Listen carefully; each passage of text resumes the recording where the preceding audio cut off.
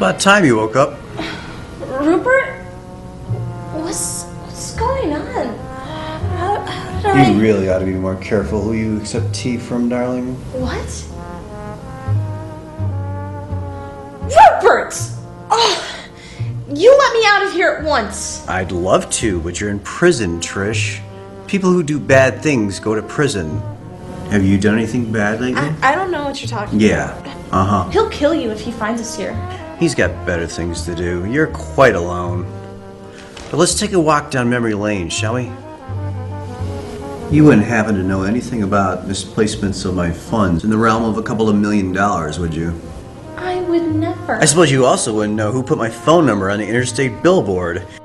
Who played target practice with my car. Who torched my comic books.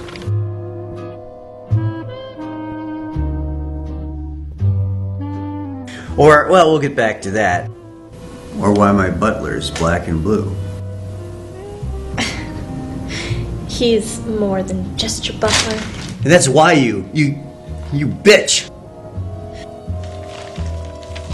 Well, I'd love to stay and chat, but I have to go.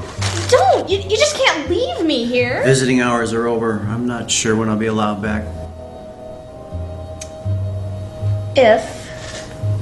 If I admitted to everything and if I made reparations and said I was sorry, would you please let me go?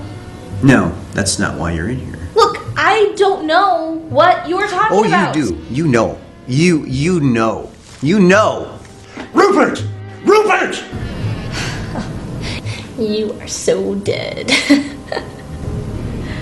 What is the meaning of this? Release your sister at once! Father, she has the entire West Wing to herself, and she feels she has to go out of her way to use my own personal lavatory. And she left a floater. It was the closest room in the house, and I didn't stick around to see if it... She's lying! No. She did it on purpose! Father. She did it on purpose! Release her by supper. By supper? Father, I want out now! Now, Daddy, That's in a now! couple of I hours. want out! Not nearly enough time Oh, for then you to reflect thank you upon for your this. misdeeds. Ugh. Your misdoings. Daddy, now, let me out! You no! bitch, I want you out! bitch. Let me out of here!